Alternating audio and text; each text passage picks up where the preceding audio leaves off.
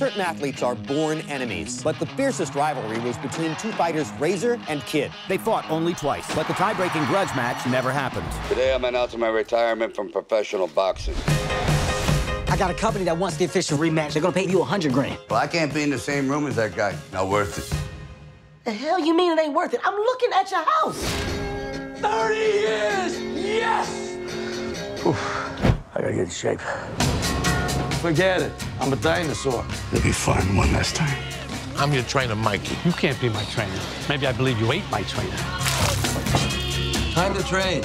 What have I done? It's insane. Yeah? Give me one reason. You're fat. You got weak knees. You're fat. Don't sugarcoat it. Be honest. If one of you gets knocked out, is it safe to say you've fallen and you can't get up? You're driving me crazy. What was Jesus like? I'm curious. Was he cool? Man, are you gonna be feisty when you hit puberty? Come on. This is our last chance. Let's finish this once and for all. The whole world's laughing at us, but we're not dead. In fact, I feel more alive now than I ever felt. Can we go back?